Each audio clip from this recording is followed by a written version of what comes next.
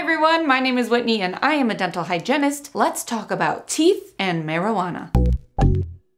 Marijuana, cannabis, weed, pot, whatever you call it, whether it's used for medicinal or recreational use, it is legal in a bunch of states. About 37 states right now for medicinal use specifically. So now that things are legal, that is great, but whenever we are associating something with the health of our teeth, we always weigh both the benefits and risks. Especially with any type of substance or drug. I do have a video all about medications in teeth, regular traditional pills, which I will link in the bottom bar below if you'd like to learn more. But for the purpose of this video, let's talk about weed. Those who use marijuana use it for a reason, right? It can totally benefit your body, especially if you need comfort from cancer treatments, MS, chronic pain, and a host of other conditions and situations. And those cases are when the risk versus benefit scenario really comes into play. Do the benefits that you're getting for your body outweigh the risks of what you may be doing to your teeth? What can marijuana do to your teeth? It can cause tooth staining, specifically a green or black line stain near the gum line. It can increase your risk of gum disease. The studies are clear that it raises your risk of gum disease, but they are still unclear on whether it's from the smoke or from the marijuana itself. It might honestly be a combination of both, but right now we don't know exactly which one it is, and one day this video will age itself once we do know. But the point is, right now we know that smoking marijuana increases gum disease. Marijuana can also raise your chances of tooth decay, cavities. This is because of marijuana's biggest oral side effect, dry mouth. An interesting study I read about dry mouth and marijuana was that whether you smoke it or ingest it, like with edibles, both put you at a risk of dry mouth. So it's not necessarily the smoking that causes dry mouth, it might be the weed itself. Again, it's limited research, but it's something to think about if you struggle with dry mouth. If your plan was to stop smoking and start taking edibles instead, it will not help relieve your dry mouth. Another reason marijuana can cause tooth decay and cavities, in addition to dry mouth, is from the side effect of hunger. The more hungry you are, the more likely you are to snack on carbohydrates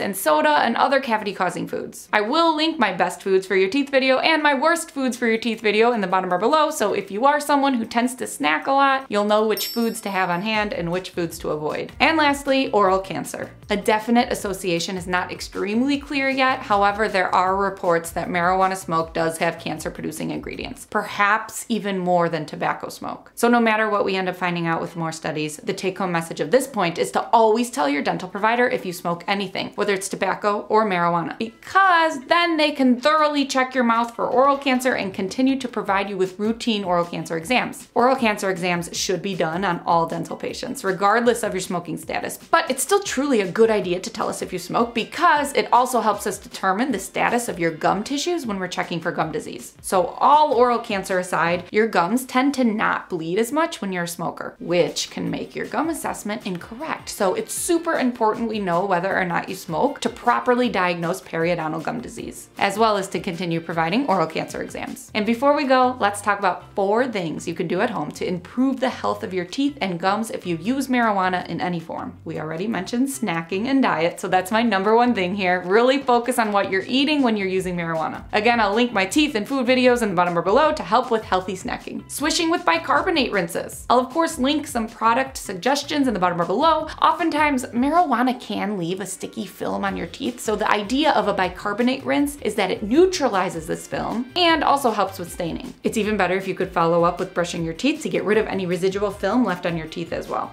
Gum stimulators and or water flossers. Anything that can stimulate your gum tissue and help reduce the effects of gum disease is recommended. Even if you aren't ready to use an additional tool like a water flosser or a gum stimulator, maybe you can just change up your toothbrush. If you're using a regular toothbrush, start by switching to an electric. The additional vibrations and or spinning motions can really help reduce the amount of plaque on your teeth as well as stimulate your gum tissue. And #4, ask your dentist for a prescription fluoride toothpaste to use at home, or even request or ask if they think you would benefit from a fluoride varnish treatment in office. Fluoride helps remineralize tooth enamel, so when you are at a higher risk for tooth decay due to smoking, the extra fluoride can help strengthen your enamel and reduce your chance of cavities. And one more thing, another reason it's super important to tell your dental office that you smoke is because using marijuana actually increases your heart rate, which is especially important if you are getting numb during your dental appointment. If they are numbing up your tooth, oftentimes we will use local anesthetics containing epinephrine epinephrine. Epinephrine also increases your heart rate. So when you have two things increasing your heart rate, both the marijuana and the epinephrine, we don't want that because that decreases the oxygen saturation in your blood. So you really have to either not use marijuana on the day of your dental appointment where you're going to be numb, and or be sure to tell your dental provider that you smoked beforehand so that they are aware to take your blood pressure before administering local anesthetic. They may even choose to use an anesthetic without epinephrine if possible. We don't want any heart issues at the dentist, so please tell us if you smoked beforehand, especially if you plan to get numb during your appointment. In all, although we know there can be some harmful side effects to our dental health from marijuana, we do know that the benefits of using marijuana can outweigh the risks in some cases. Not all, right, but some. And in those cases, if you are someone that uses marijuana, be sure to take the proper precautions for your dental health at home, including all the things we talked about earlier: healthy snacks, bicarbonate rinses, gum stimulation, considering switching to an electric toothbrush, and adding a fluoride supplement. I hope this video helped you. Please like and subscribe and turn on your notifications if it did. If you want more teeth talk, you can visit my website, teethtalkgirl.com, or hang out with me on Instagram at teethtopgirl. Peace, love, and teeth.